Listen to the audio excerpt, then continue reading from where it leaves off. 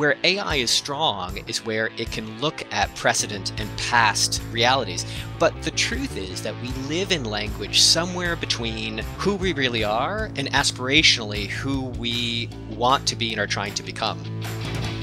Also, I think it actually represents a big opportunity for LSPs to expand their offering, right? LSPs that want to kind of tiptoe into localizing media assets, why not offer that? It's not the best elevator pitch, Florian, I have to say, but there we go. We kind of understand what they do now. And welcome to Slator Pod, episode 54, the snow episode. Hello, Florian. Hey there. Yes, it's the snow. It's snowing like crazy outside. It was about probably 10 centimeters of snow in the past 1.5 hours. I'm jealous. You have snow. Madrid has snow. No snow in London yet, but there's still time. There's time. But this snow in London is very rare, right? Yeah. I mean, we get a dusting normally once a year or something. Yeah. But I mean, given that we can't go outside and play in it, so it's maybe a good thing. That's what I do over lunch. I'll go outside and build a snowman.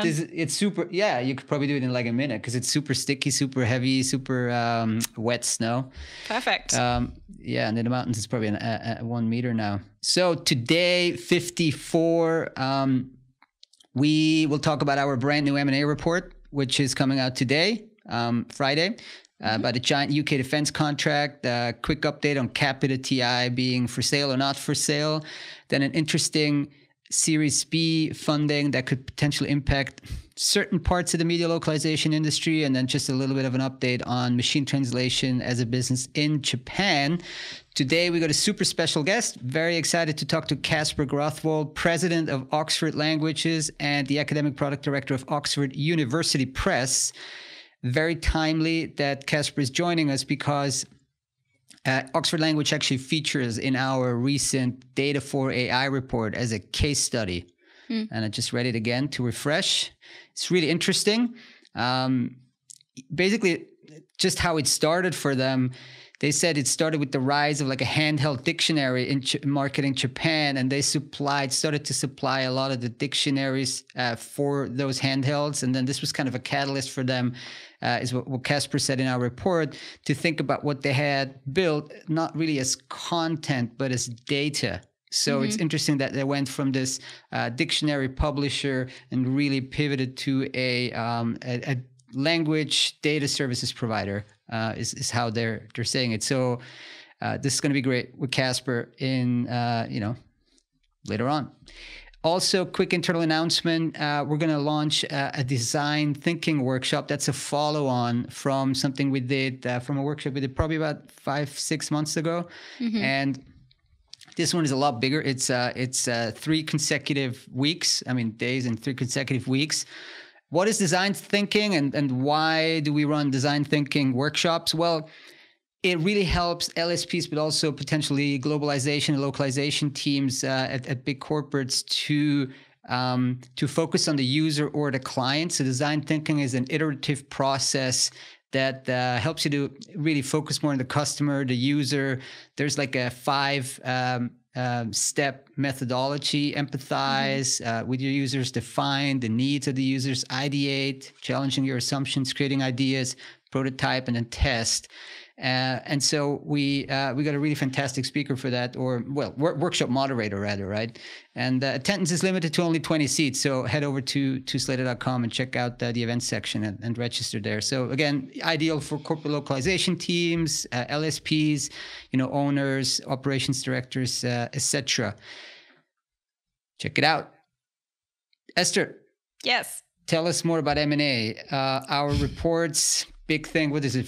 50 pages, 45 pages, quite 40. Large. 40. Maybe next year will be 50 if there's slightly more M&A happening in 2021. But it's a lengthy, packed full of M&A transactions and funding rounds as well. So we've got 39 M&A transactions over the 2019, amounting to, I think, disclosed totals of about more than $2 billion And on the funding side, we've got a dozen funding stories that we've analyzed, amounting to about 75 million US dollars in core language industry funding. So we're looking at the trends, we're looking at some comparative data for, I think, the past 3 or 4 years now. We've been tracking and monitoring and analyzing the M&A trends in the industry. So yeah, really, really in-depth, really good, lots of insight. And it's just one place. It's like a single source for all of your M&A and funding transactions that took place in 2019. So definitely check it out. Let me ask you something. So how do you decide what transactions you're going to include and what transactions we're going to exclude, right? Where do we draw the line between, you mentioned before, this is the core translation localization space. Yeah. So, what's core, what's not core, what's adjacent, what do we list, what do we not list? Yeah. It's a good question. I mean, obviously we list everything which is translation, localization, interpreting, and related software. That's sort of the easy core of the language industry. I think obviously, and we do it on a case-by-case basis, I would say, but we tend to exclude things which are sort of predominantly NLP with no obvious sort of crossover to language particularly. But for example, we obviously included Lionbridge's sale of their AI division. That's obviously core. It impacts on our industry. For the funding, we obviously keep an eye on, and even in this podcast, we're talking about a lot of sort of adjacent technologies or technologies that could become relevant for translation and localization. So we do kind of list some of the most relevant ones there, which are probably sort of non-core. But when it comes to counting up the totals and the figures for the revenue, for the funding totals, when we're talking about 74 million in funding, that's the core of funding in translation localization. Yeah, it makes sense, because otherwise if you include those kind of one step removed companies, then it really can skew the entire... Yeah, exactly. These other companies are getting sort of $100 million in funding. I mean, we're not seeing quite those amounts yet in the core of language. I mean, Lilt's this year, I think the biggest one biggest one in 2020 was Lilt with 25 million. That's right. Yeah. And they may have even closed that in 2019 towards the end, but kept it from us for a long time. Why did you do that, Lilt? Tell us early. Cool. Moving from 25 million funding to $74 million in Defense Ministry contract in the UK. There's so much coming out of the UK in terms of language. It's just so centralized. We spoke about it often, but it just continues to, amaze me, because other countries don't. And it's not just because we're obviously have a bit of a bias towards English research on the internet, right? But actually there's just so much coming out of the UK. So what's this one? And what are next steps there? Yeah, it's a tender for translation and interpreting for the UK Ministry of Defence, the MOD. So they're looking for a new LSP, a new supplier, for a tender or contract worth, I think it's £54 million, $74 million, you said. So that's over 4 years with an optional 2-year extension. But they're looking for face-to-face interpreting for the Ministry of Defence and translation as well. It's actually part of an ongoing opportunity, is what they've termed it. So it sounds like this is actually an active contract, so something that's already ongoing, already there. But they say that they're looking for an LSP to fulfill the ongoing contract. And it's not clear whether that's kind of in conjunction with the incumbent supplier or what's going on behind the scenes there. It's public sector. I mean, it's one of those kind of challenging ones in a way, because there's likely to be fluctuations in demand. Linguists will need to be placed and supplied at short notice, sometimes abroad in the MOD's overseas operations. So huge tender, interesting one. I think it's a call for expression of interest, they've termed it, really. And I think you've got until the early February to express your interest. Express your interest. And maybe one of the companies would be Capita, right? That big government services conglomerate. And we just picked up on a story there that they have postponed the sale of some of those units, which includes the translation business? Yeah, exactly. I think it was put on hold was the terminology used in the news report that we picked up. But I mean, just to refresh the memory of people who are not up to date with the story, Capita PLC, so it's a large UK-based outsourcing firm. They also have translation and interpreting unit called Capita TI, and they had planned to sell off. So this is going back to February 2020. They announced that they were planning to sell off translation and interpreting business along with 8 others that were all part of their specialized or specialist services divisions, which are kind of non-core to what Capita's trying to do overall.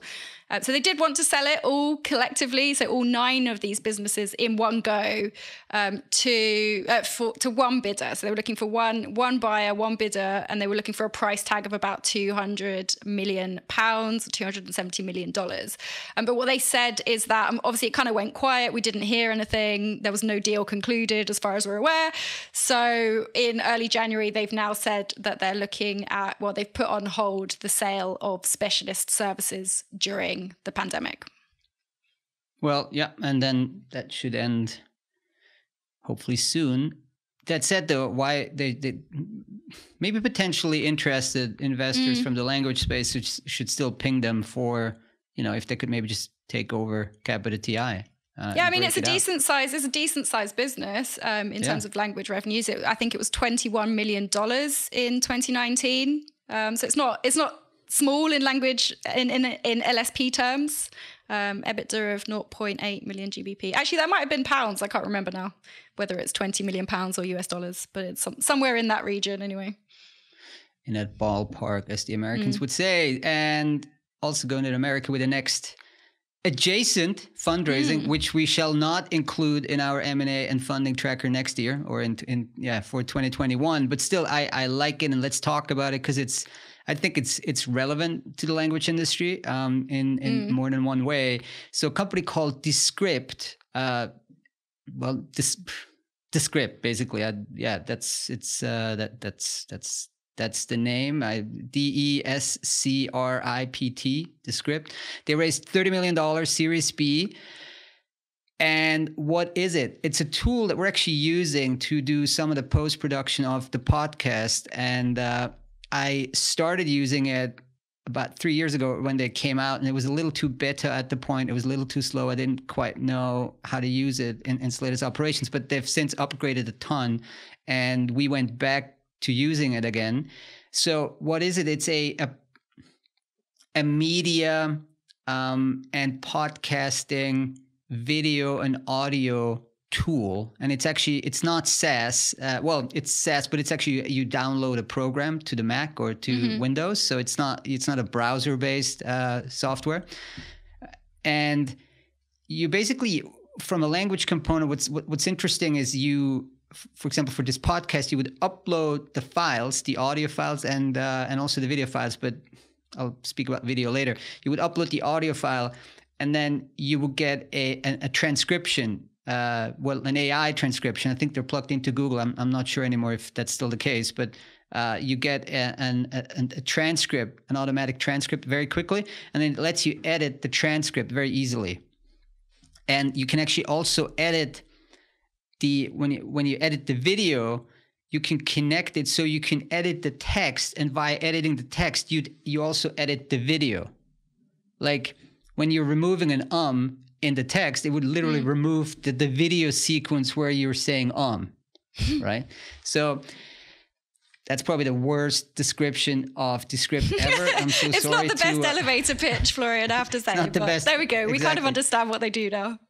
So sorry, Andrew Mason, the CEO and founder of the company, who also was the founder or one of the co-founders of Groupon, that popular platform. That's what people know him for. So interestingly, now they're also, this is a consumer, like an individual business. It's not really an enterprise business yet, but apparently they've been signing on customers like NPR, Vice, Washington Post, New York Times. Who knows what these publishers do with Descript, but they've started signing on some bigger accounts. And this round was led by VCs from Spark Capital, Andreessen Horowitz, one of the top ones, and lo and behold, Redpoint Ventures. And we know Redpoint Ventures because they're also the VCs behind Lilt. Lilt again, yeah. Lilt again. So there you go. So Redpoint, Tom Tungush, I'm not sure if he's the partner in charge of that, but definitely Redpoint is the VC that's funding Lilt. And so one of the VCs said, Descript takes some very complicated technology and presents it in a way that's easier to use than some of the status quo products. And I concur, because when we started the podcast, we were looking at a number of different tools, and it's a lot simpler and a lot more intuitive than some of the legacy audio products, which if you're not an audio or video producer, you just struggle to understand. Look, relevant to the language industry, again, it's because it's consumer at this point, but it's going to maybe go a little bit more enterprise, and it's going to be relevant for some of the lower level media localization work, some of the corporate media localization, like localization work of media assets. Also, I think it actually represents a big opportunity for LSPs to expand their offering, right? LSPs that want to kind of tiptoe into localizing media assets, why not offer that? You use that tool, you have your people, you train your people on cleaning up transcriptions, potentially you translate it, maybe you can do a post editing of the MT, and then you can offer like podcast editing and multilingual podcast editing, for example. Stuff like that, right? It's just another arrow in the quiver for LSPs that want to expand, that go into adjacent businesses like the Data for AI, which we published that report. Like, we're trying to give here a few additional ideas for expansion for LSPs. And this is definitely a tool that's probably going to be on the winning side. I mean, it's already quite good, except a few things. But I mean, if they've raised 30 million, then the product's gonna get better. One of the key problems that we encountered was that, for example, it's a little heavy. Like the rendering of a video is still very slow. Or when you're doing like screen recording, it would just almost freeze your entire computer. And we're in some powerful MacBook Pros here, so I don't know. Maybe they're gonna boost that engine a little bit. Moving to our final story is Rozetta. Rozetta is a machine translation / human translation company in Japan, and they publish quarterly results for their third quarter of the financial year 2021. It's the Japanese thing. It's always kind of it's a couple of quarters ahead. So they generated for the 9 month. So this is not full year. For the 9 months, they did about $20 million in machine translation only. About $6.5 million in human translation, and then have some crowdsourcing and interpreting business that was mostly down. But hey, look at that. The machine translation business grew by 40%, and the human translation business was down 40% roughly. Interesting. I mean, the fact that they have a $20 million MT business alone is actually, must be one of the... Quite sizable. It's very sizable. I mean, we might have spoken about them before, but $20 million in 9 months for MT only, that's a lot. That's a lot of contracts. That's gazillion words, right? If you counted it that way. Also, another mildly interesting observation here is that the human translation business, despite being down 40%, actually still generated a profit of roughly $100,000 US dollars. So that is interesting from one point of view, because it shows how easily, or how, well, not easily, but how fast, if you put your mind to it, as an LSP, you can scale down your operations and still make money, right? I mean, in other businesses, if you lost 40% of your revenues, you'd struggle to still make a profit. I mean, look at all the restaurants right now, right? That lose, 50, 60, 80% of their business. I mean, they're still going to have to pay rent. They're still going to have a bunch of other fixed costs. They can't scale down that quickly. LSPs can scale down relatively quickly unless they have a lot of internal linguists. So that's one of the observations from this particular set of results, and confirms some of the things we've been saying in the past, that can scale up quite easily, but it can also scale down quite easily in a crisis. That's why we probably haven't seen too many business failures, despite some of the hard hit verticals in travel, retail, etc. Well, and most LSPs are quite well diversified across sectors as well. Yeah. Even if they aren't, they can scale down relatively quickly. So. Let's head over to Casper Grathwohl. Again, President, Oxford Languages, Academic Product Director, Oxford University Press. See you in a bit. See you.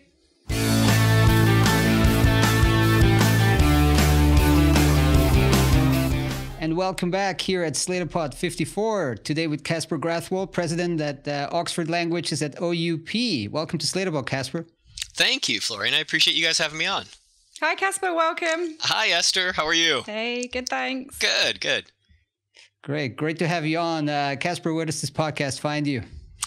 Actually, I'm based in New York, but right now we're on Sanibel Island in Florida in the U.S., where we have decided not to travel back up to the frigid north in January quite yet. So we're on the beach. I don't say that to rub it in at all. But you are, because I was just talking to Esther before, like outside, we basically have a blizzard outside, like our first blizzard of the season. In like deep mid-winter snow. All right, well, we'll send the rescue dog soon. Yeah, and my older son just insisted on wearing sneakers this morning, so I don't know how I'm going to get him home. But anyway, here we are. Great. I want to be in the South. So, Casper, I introduced you in the previous segment a little bit, but you carry kind of two hats, two roles. So I introduced you as the president of Oxford Languages, but also the academic product director at Oxford University Press. Mm-hmm. Basically, just tell us a bit more about the two roles, or I guess the Oxford Languages one is the one we want to talk today more about. But just tell us a bit more about your background, those two roles, and how long you've been with that company. Sure. So I think I'm what they call a lifer, or they used to, at Oxford University Press. I've been there over 20 years, and I've had a variety of roles within the business. Right now, so I run the Oxford Languages division, and this part of the press is where our dictionary publishing is. It's where the Oxford English Dictionary, that sort of that iconic brand and program sits, as well as our language data services, language engineering, and work there. And that's probably what's most relevant for this conversation. I also serve currently as the academic product director, and that's really about our academic publishing at Oxford University Press, which includes our journals, our academic monographs, the work that we do for the scholarly community. That's the market there is mainly the institutional market around libraries at universities, schools, governments, where we're focused squarely on that technology sector and the subsector that's interested in language data services in the Oxford Languages program.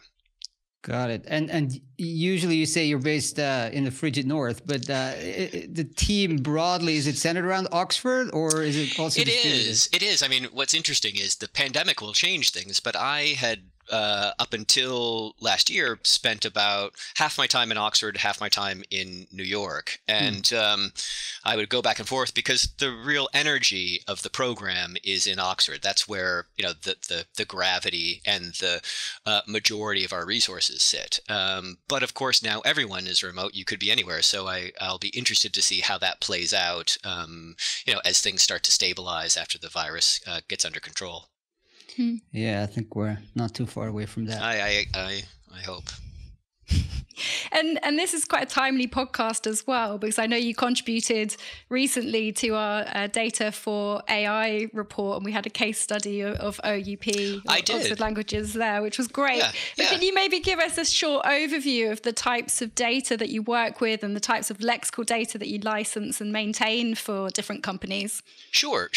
So, the key word that you said there was lexical. So, there's a lot of different types of language data, and we focus on lexical data, which really, and lexicographical data. That's data that, at its core, had originally come out of dictionaries. It's dictionary definitions and thesaurus information, synonyms, antonyms. It's sample sentences. It's the kind of language material that originally had been in what we would consider a traditional dictionary.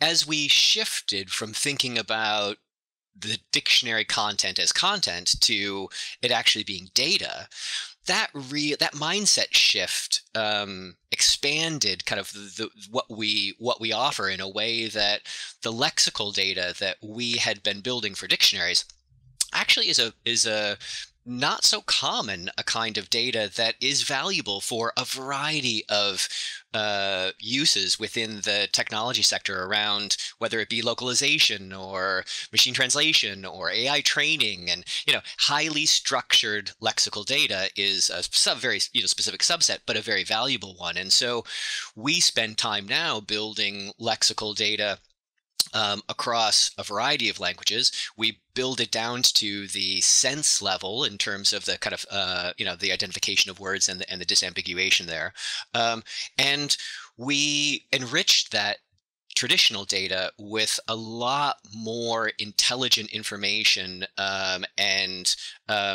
additional sort of material that ends up making it much more useful for specific use cases that the technology sector will have. So common things such as frequency or sentiment or a variety of things like that, but also how you link at the sense level in a multilingual way to help with translation or things like this. So we're constantly getting requests to enrich our existing data in different ways to make it more valuable for those customers. And that's become a big business for us across, as I said, maybe about 40 or 50 languages. And I mean, has that shifted a bit in terms of what you're doing when it was purely kind of the print and dictionary based to what you're doing now with the language data? And what was the rationale for that sort of transition? Yeah. No, absolutely. I saw, hope I'm not giving away any of your trade secrets of how you work the podcast, but you sent me a question in advance that you might ask that said, I'm reading it right here, rationale behind expanding from dictionaries and print to a language data services. And when I thought about that question, I thought, what our rationale was basically survival. I mean, it's, as we all know, the idea of a dictionary has been so disrupted and exploded in the digital age that most traditional dictionary publishers, have either, no longer are involved in that business anymore, or, are struggling in a way that we started to anticipate that and see that, even 20 years ago. And what I think was the most helpful part of the lifeline we had was that we'd started getting involved in Japan with handheld bilingual Japanese-English dictionaries. There was a big need in that market. There was big demand in that market for handheld electronic dictionaries. And this is in the late 90s, early 2000s. And we supplied a lot of that. And that's what, when I said sort of our mind shift from content to actually what we have is data, that's when we started to think about what we do as language data service. And it really has transformed our business over the years. And in terms of, it's interesting. We still publish dictionaries in a sense, and we work on the same kind of data, but for such radically different uses and to such a different market that it doesn't even feel accurate to describe us as a dictionary publisher anymore. And that was a gradual transition, but I think a lot of people aren't aware that what we really do is enhanced data services around lexical content now. And we still have lexicographers and language specialists on staff. We've got, maybe over 100 people who work within the program who have that kind of specialized training and expertise. But we now have a large group of people who are language engineers and data specialists, and the ones who, really are working with those language specialists to make sure that we can provide the kind of enhanced and robust data that meets the demands that are coming out of the tech sector. Speaking of tech, also let's take a bit of a macro look here. So even in the half a decade now that I've done Slator, it's kind of come out of obscurity, this language data services, but also curation space. But your journey has been longer. So how would you describe, what were some of the really key things, key drivers, key innovations that happened in the broader digital space that took this from a very, very, very niche space to now, companies like Lionbridge selling it for $1 billion or Apple being valued at $3 billion. Like, what was the journey there?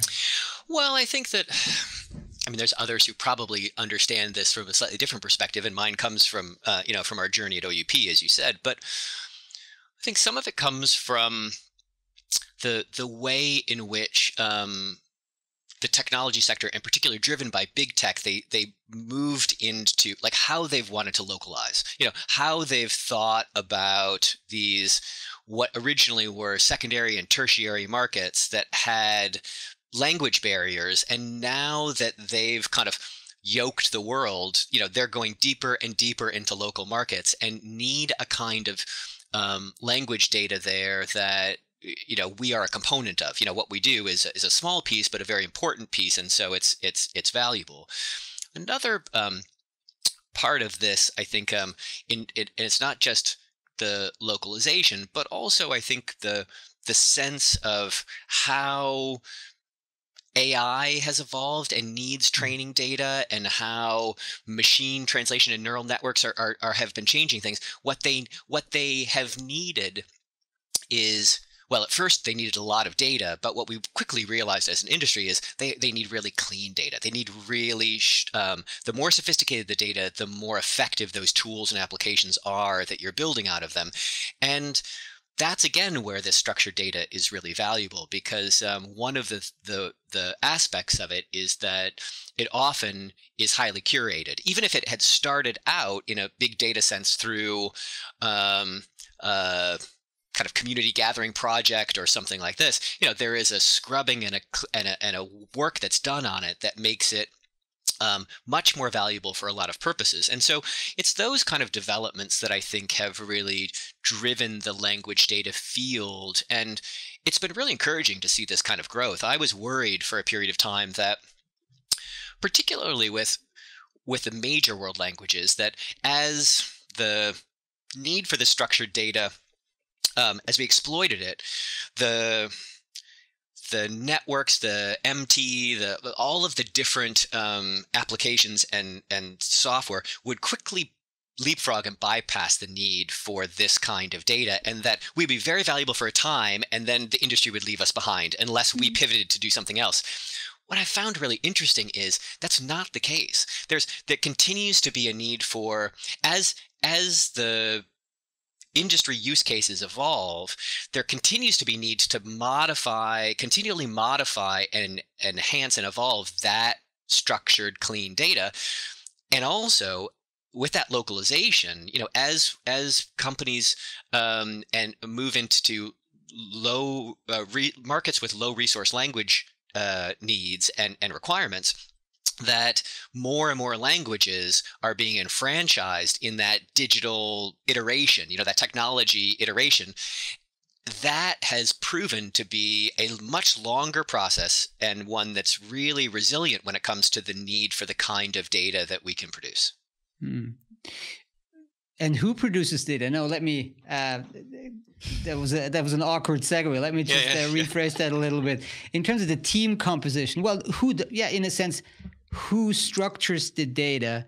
What kind of professionals do you have? What kind of what are their roles? What kind of positions now are you hiring for? Like, just give us a sense of the team behind that's doing this. Yeah.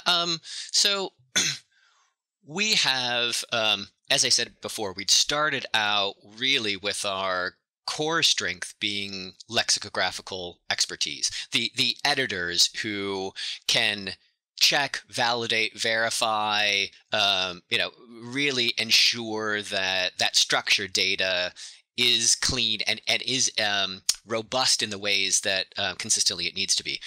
More and more, we've now moved towards a competency around the language engineering, data architecture. We've got semantic engineers who work in our program, and I think that's an area of our business that's grown over the last several years. We've layered in more people in our data, and particularly in our data teams, and I think that's probably where you would notice the transformation of our program if you looked at it maybe 4 or 5 years ago and you looked at it now. But one of the things I think is kind of interesting is that the makeup of the program looks, if you would have asked me what it would look like 5 years from now, 5 years ago, I would have thought it would have changed more radically than it has. And some of that is probably down to things don't ever change as quickly as you think they're going to, and also they change way more quickly. You know, that adage about, you know, both fast and slow. But also, I think we're at a particularly pivotal point in our evolution as a language technology business, in that we've got a couple fantastic competencies. You know, our lexicographical experience, as I said, and expertise is unrivaled in English, and we've got a power brand. You know, those two things are kind of, anybody would immediately say like, oh yeah, that, you know, you got. What we don't have the bench strength and the traditional power in is around software development, the building of the tools and applications, you know, and a kind of sophisticated enrichment of our data that requires a lot of semantic engineering. As I said, we're building up that capability, but we don't have it yet.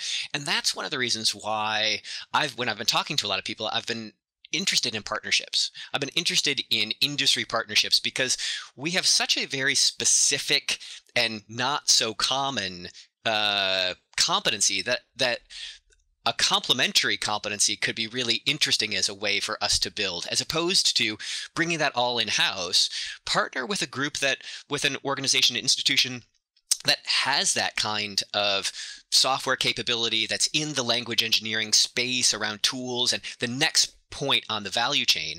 I think that's really interesting. And I've been searching and looking and trying to talk to a lot of businesses and finding a right fit for us and for them so that we can expand the range of kind of materials and the role we play in the industry. And I think that there's a real opportunity there. Got it. Yeah.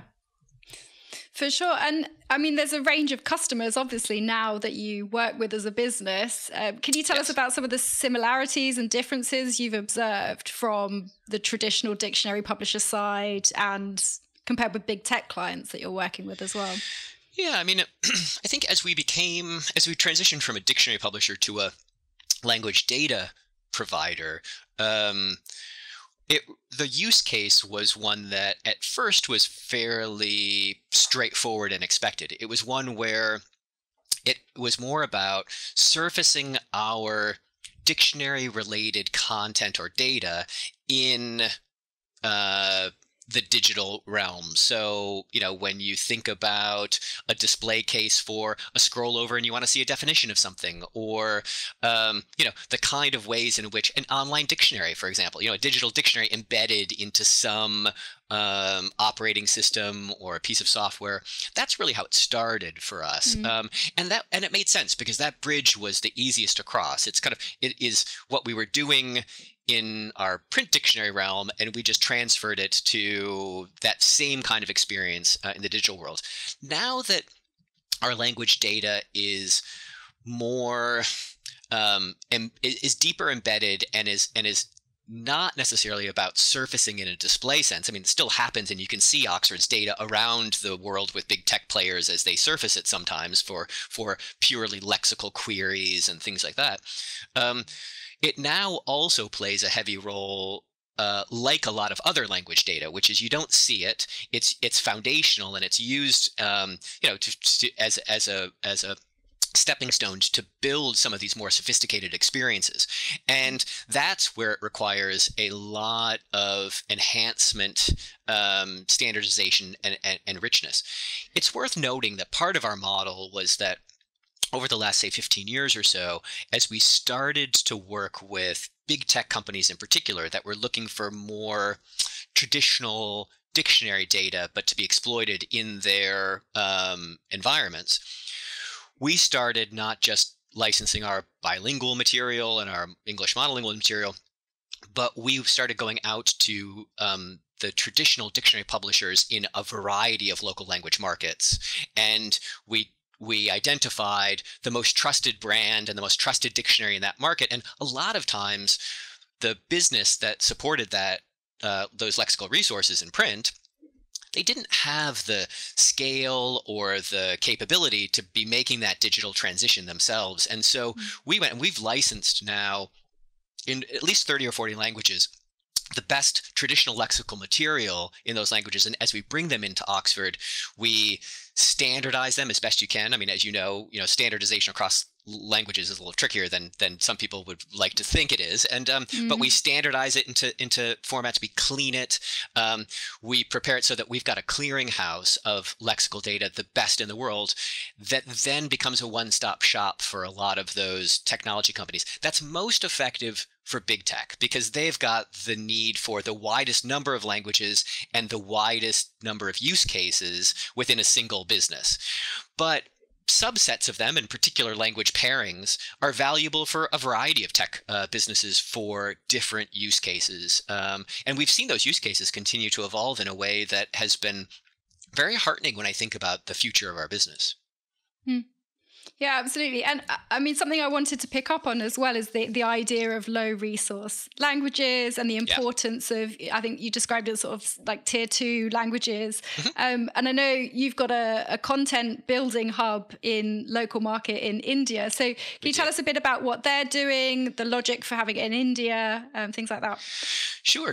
And so it was about 2012, I think, that we started a program called Oxford Global Languages. And the point of it was to focus. We identified at that point that there was a real challenge around low resource languages in the digital space. And Oxford University Press is a department of Oxford University. We're a not-for-profit. We are mission-based. And what the challenge there was, it was surprising how few languages, really just the world's global, big languages, were the ones that had enough gravity of language data that they were naturally iterating as the versions of technology continued to evolve. They were just carried with it. But after, like, say, even 10 to 12 languages, which at that point might have even been a little generous, it just fell off a cliff in terms of the kind of local language development that was happening. And so we focused on the idea that the global language tapestry is going to be a lot more rich and communication is going to be a lot more effective if we can help give a boost to those languages that, not endangered languages, but those languages that might have millions of speakers, but are not, you're not seeing them in the applications and softwares and digital lives that you're leading. We're not the only business that has done this, and now it's really nice to see a network and a web, almost a community coming up of language data people and others in the technology space that are really focused on this and trying to work on it. And we started with this hub in India, as you said. The Indian business is one where we realized we needed an in-market group that was able to provide some of that lexical expertise in a dynamic way on the ground there, and was also really close to the needs of that market in particular, so that they could help us, whether it's a company that's interested in Indian languages and they're not a local Indian business or not, they needed to understand what those requirements were on the ground and how we were enhancing that data and for what purposes. And so we've got a unit there now that it's interesting in that it's a mix of freelance and contract and on-staff people in a way that it's also been spearheading our building of a broader network the way that a lot of other language data businesses have. They've got, I joke sometimes, and I've joked with Florian with this too, which is when I first was starting to get familiar with the LSPs, and I thought, God, these companies are so big and they're so sophisticated, and as I looked behind the curtain, I thought, you know what? More than anything, what their core competency is, they're project management businesses. They're hardly even language businesses. What they specialize in is project management. And that's no offense to any LSPs who might be listening to this. And because that's a hard thing to do when you're talking about 8,000, people that you're pulling in to contribute to, a project. That isn't our specialty. Ours is really around the expertise that comes when you are validating a lot of what that, big project management can yield. But our India hub is really about us trying to find a hybrid there to make sure that we're doing bottom up in terms of bringing in and building new data, and then having a team that really has the expertise to validate that in a way that it can be highly effective for the companies that we're working with. And so far, it's been a great success story. We've moved into and we've built linked data sets in about 6 or 8 of the kind of 12 major languages of in Indian languages. And the demand's been growing rapidly for those, for that work. And it started with big tech, but now I'm really pleased to see that there's a wider variety of small and medium-sized enterprise businesses that are interested in exploiting this data. And we'll be thinking about then that model as we move beyond, what comes after this India hub. Are we going to be expanding to other areas? And I think it's not replicable exactly, but the Southeast Asia has a lot of need around some of those local languages. And what I'm really interested in and watching closely is African languages. African languages are really interesting to me, partly because I feel like from a mission point of view, that's really valuable and needed.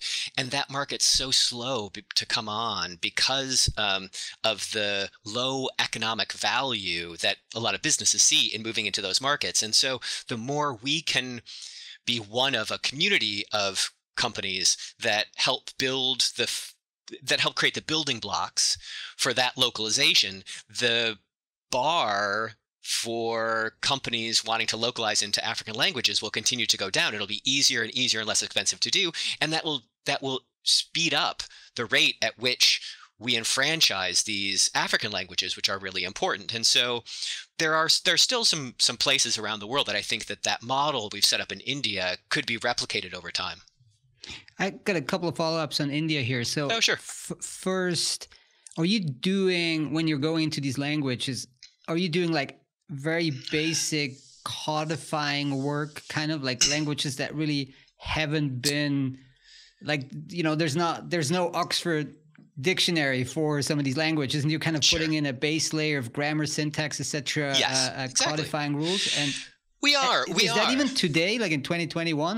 You'd be surprised. It is. I mean, and if it's been there in a much more ad hoc way, or hasn't been done in a way that then becomes machine readable and and usable, from a technology company point of view, or from a software developer point of view, and so some of that is really needed. And of course, sometimes it's been just the core data. There might be a dictionary or a thesaurus, but what you need are a lot of the grammars. What you need are a lot, some idiomatic data. You need really good morphologizers for some of these. You need, there's a lot of and then also linking that. One of the things that we're working on within Indian languages isn't just bilingual with English, but is a multilingual net, so that, and again, linked at the sense level. And I think that's really valuable for whether it be AI training or neural machine translation or what have you, where you at a sense level have a dictionary entry, all of the synonyms and antonyms, a large bank of example sentences that have been qualified and are tagged to that, all at the sense level, linked to that exact same sense in another language with all of those other things, including then audio and things like this. And you then put those together, and I think it creates as I said, one of the building blocks that allows you to do a lot more sophisticated software development and building of application and tools than you could otherwise. Got it. Yeah. And we've talked about underserved languages then, but what areas of data provision do you think maybe are poorly served right now? And where's there an opportunity for LSPs and other providers to build those capabilities? Yeah, it's a really good question. I think that I only see a certain sector of the market from the perspective that we're at, which is pretty specialized. But I do some opportunities that I see. I mean, one, we've been talking about this for years, but I do think that Chinese big tech is a real opportunity right now in a way that we work with a lot of them and a lot of others do, but they have such a China has such a strong relationship into the developing world that, and really because China's been such a big market and it's been evolving so quickly that there's been no need for those Chinese big tech companies to focus too much outside of China itself. The pie's been growing and it's been really dynamically building. But I see that starting to change. And I think that ironically, the pandemic, I think, will change things. It will make things move even more quickly. But so Chinese big tech companies, as they start to look outward, it's going to be interesting. Now, of course, there's things with the tension between India and China, and so what happens? Are they how welcome are they? From a political point of view, to be moving into some of these places? Well, that's a different question. But I do think that interaction and integration of the Chinese big tech companies and a much wider variety of localization, I think that's a really interesting area. From a data point of view, I was just talking about this with Jan Vandermeer at Taos. We were talking earlier today, and we were saying that we're noting that there's a real need for currency in the language data, the structured language data that we provide. So the lexical data, their currency is really important. And where it comes down to is a lot of technology companies have to be reflecting, not just providing, using language data as a basis for some of their building, but when that language surfaces, it has to be in a way that their users feel like it reflects their value and where the culture and society is seeing things at the moment, and that's really difficult to do. And the big tech companies in particular, we see them get in trouble all the time where, they've got some outdated thing for this or views have shifted. And so, and that's also something that AI is going to take a long time before it gets sophisticated enough to kind of for the value judgments around these things, because where AI is strong is where it can look at precedent and past realities. But the truth is that we live in language somewhere between who we really are and aspirationally who we want to be and are trying to become. And the AI has a very good handle on the former and a very poor handle on the latter.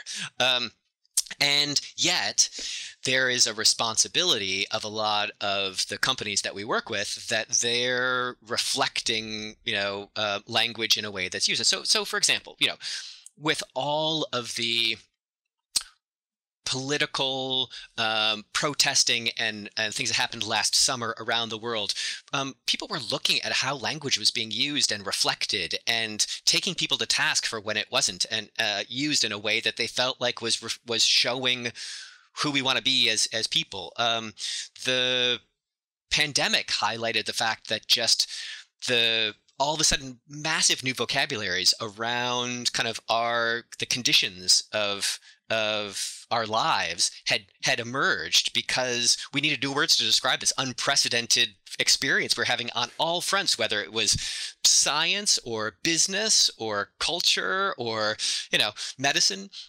And if these companies aren't able to incorporate those new words, those new senses, the new way we're using language, they're missing out. I think that's an interesting place I'm wondering how the language data providers can add real value there. And I think about the number of times that we've updated and reviewed the definition, or the entry for which is various senses and a large entry for the word marriage, over the course of the last 15 years.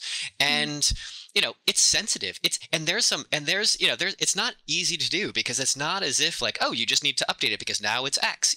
There are very, the ways in which we experience and use and want to see language reflecting who we are is different in different parts of the world. And now that a global presence is so strong in seeing how it's used in other places, you've got all kinds of politics that run into play there. I find that to be a really interesting aspect that I haven't seen people focus on that as much as they could. Yeah. Very, very interesting. I could go off on a tangent on like the COVID new vocabulary. Like, for example, here in Switzerland, we just capitulated and started using all of the English word. I mean, there's no word for lockdown. Like, we just use lockdown, right? Yeah. So and probably 50 terms more. Hey, on the technology side, I know you guys launched some new annotation visualization tools at the OEP lab. So are those purely for your internal use to make your internal people more productive, or are you like licensing those as well to third parties? No, we're definitely licensing those. So you made reference to the OED labs, and so the OED labs is Oxford English Dictionary is OED. The labs, no, absolutely. The labs are that's our kind of experimental team that really is trying to play around with and build some interesting visualization tools, some ways that illuminate some of the richness and insights in the language data that we've got.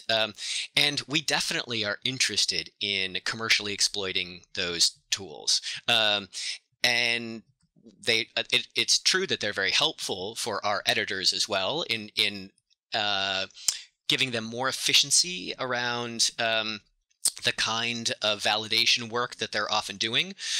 But I see potential applications for some of these visualization tools that within the industry sector, and whether we bring them to market or we partner with someone else to help bring them to market, I think is interesting. And we're just about at a point where we've got 2 or 3 of these tools that are, that now have enough kind of maturity that we're looking at what that next step is in exploiting them. Got it. To close off on also on COVID, but since it's kind of probably hopefully at the tail end of this, did you see any impact in terms of the nature of the work, the client composition from COVID, or was it just kind of steady and again, like low resource languages, these are the growth areas, or was there something that just COVID flicked the switch and you had tripled volume in that particular part of the business? I mean, it's a good it's a really good thing to ask. We've seen increase in demand in low resource languages, as you said. I think that's picked up and the like. More than anything, I've seen sort of incremental increases in certain areas that I can attribute to the pandemic and the conditions. What I think is really interesting there is that one of the things I've also noted is that the way we talk about where the language sort of data industry is and where it actually is, there's always feels like there's been about a 5-year lag there between those two, and so, we're actually much more doing things in a much more traditional way than we're talking about and and saying the industry's at, and one of the things that the pandemic has done is it's flattened that delta, and now it's almost like we're 6 months behind where we say we are, which actually is a paradigm shift. I mean, the difference between that many years and that many months is one that I think is going to have a long-term effect on our industry, and we're going to be kind of stumbling to try to understand how to exploit that and how to take advantage of the fact that and turn it from a liability right now into an opportunity. Because I think that the closer those are now,